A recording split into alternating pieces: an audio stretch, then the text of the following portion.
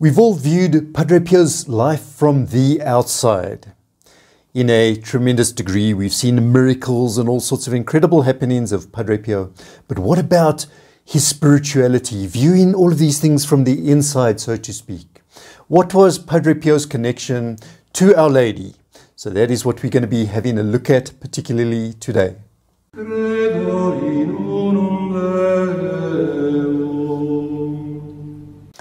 Hello friends of Following Padre Pio, and welcome to our channel. On this channel, through a series of very short stories, we investigate the incredible life of our great saint Padre Pio, who was a Capuchin friar, a tremendous mystic, and an incredible miracle. Miracles like we cannot believe. Do stay tuned to find out more about Padre Pio and also to see what his intercession could do for either you or for someone you love. Just a reminder that we do have a Mass every Friday. We bring intentions, everyone's intentions, to Padre Pio in this Mass. If you wish your intentions to be included, just see the video on the end screen how to do that. We encourage everyone to be part of our Padre Pio apostolate, and you can do that by liking our video and sharing the video with your friends and colleagues. We'd really appreciate your help in that way. Now, in today's talk, the source of the talk is from the book Padre Pio of Pietrelcina, the first congress on the studies of Padre Pio's spirituality. And this particular talk is taken from one given by a Father Bernardino of Siena, who was a Postulator General of the Order of Capuchins. So it's a pretty high up position, and he's speaking from that authority. And Father Bernardino, as we have already seen, he tells us that our Lord's life was just incredibly and intimately connected with his mother's life, with Mary, our mother's life. And this was, of course, while he was here on the earth. But we want to investigate just how close was the link. And did this link also extend to after our Lord's life on this earth? Now, from the very first day, when our Lord was born, Mary the mother and Saint Joseph, they both had to flee to Egypt until safe conditions returned. So just imagine that, with a baby literally days old, having to flee on the back of a donkey to a foreign country, a different language, trying to make a living to survive there. But she did not waver. That was her commitment to our Lord right from the beginning.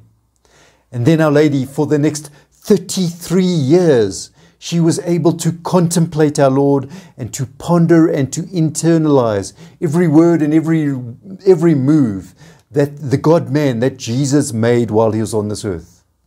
The apostles just had 3 years, and during those 3 years, we see the miraculous change. So imagine 33 years, the incredible change that must have happened in Our Lady. And she also knew our Lord's thinking so intimately. You can see this in the example where she told at the wedding feast in Cana, do whatever he tells you. And by this, she was kind of preempting his first public miracle. Because our Lord said, my time is not yet here, is not yet come. And she said, do whatever he tells you. And so the miracle happened. The water changed into wine. And that was at the preempting, as we said, of Our Lady. And Our Lady also saw that her son was almost thrown off the cliff in their hometown Nazareth. So all of these things, they must have weighed on her. This must have weighed on her heavily. Because through all of this, our Lord said a sword of sorrow would pierce her heart. And ultimately, as we know, this culminated in Our Lady seeing her son crucified right there in front of her. So imagine that. Which mother would not be in absolute agony, seeing their child butchered right in front of them? But she stayed. She did not run away like the other apostles.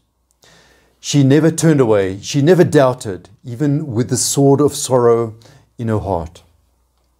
And certainly she was present there at the very birthday of the church, Pentecost. She was there with the other apostles. And so in this new church, if the apostles, they were illiterate fishermen to a large degree, if they did not understand something, the persecutions, the agonies that the early church had to go through, Who could they turn to who had this intimate knowledge of her son, Our Lady? She had contemplated him, of course, for 33 years, as we said earlier, and she was able to advise in a great degree. And she was able to advise in a very motherly way, because she was the mother of Jesus. And she was also able to advise in a very wise way, because she was the spouse of the Holy Spirit. And in a filial way, she could advise as well as the daughter of God the Father. And so through this all, Our Lady remained absolutely true. Even if a sword were to be plowed right through her heart, she never wavered. And so she was greatly honored in the early church. And we can see evidence of this. Between 250 and 280 AD, they have found a papyrus script with the first known prayer to Our Lady, in which she was honored as the Theotokos, the Mother of God. So we can see that she held a very prestigious position in the early church. And was she also the mother of the mystical body? So does this agree with Padre Pio's views on Our Lady? Here we're going to go back to what Father Bernardino explains. And he says this was exactly Padre Pio's attitude to Mary, his mother. And he gives us various examples to illustrate this. Already we have seen referred to the words of the Heavenly Mother, Padre Pio's words, this most tender mother in her great knowledge, mercy and goodness. So he really looks up to the Blessed Virgin Mary. And also he tells us that she introduced Padre Pio to the mystery of the cross. And there's some writing to Father Augustino from Padre Pio in which he says, to obtain from her most holy Son the grace to penetrate the mystery of the cross, to inebriate ourselves with Jesus' sufferings. So he sees her as a tremendous intercessor, someone who could go to our Lord and was able to win from him the grace for Padre Pio. And we know that Padre Pio was intimately linked to this understanding the mystery of the cross because he also carried the stigmata on his hand, a tremendous cross for him. And Padre Pio also said that she was the very first to practice the gospel in all perfection. And advises, let us always stay close to such a dear mother. So all of these things are showing Padre Pio's spirituality, his very close connection to his mother. There were other times when Padre Pio spoke about his Heavenly Mother and he was hardly able to contain the emotion that he felt in his heart for her.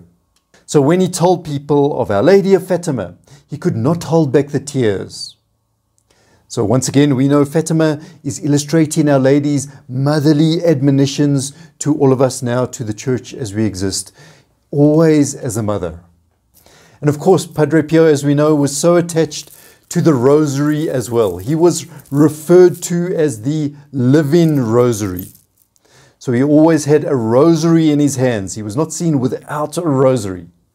And once when his superior wanted to know how many prayers, how many rosaries he had said that day, Padre Pio said, well, I must tell the truth to my superior. I said 34. So that's 34 or 5 decades each. And he would also refer to his rosary as his weapon. So once he said to a friar, bring me my weapon. The friar didn't know what he's talking about, and he said his rosary was his weapon in the spiritual battle. So now when he gave up his soul as well, when Padre Pio died, he was with his rosary in his hand.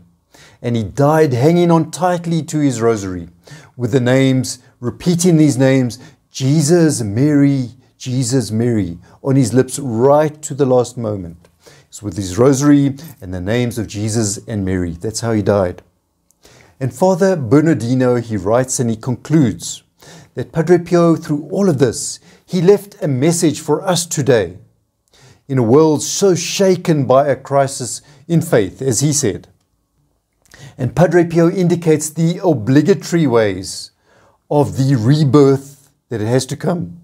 It is of us and of the church, of course. And he says part of which is with the church as mother and also the mother of the church. These are two obligatory things, he concludes. Please do join us next time. We're going to have a talk on another Father Modestino, his impressions and experiences with Padre Pio. Please do join us for that video.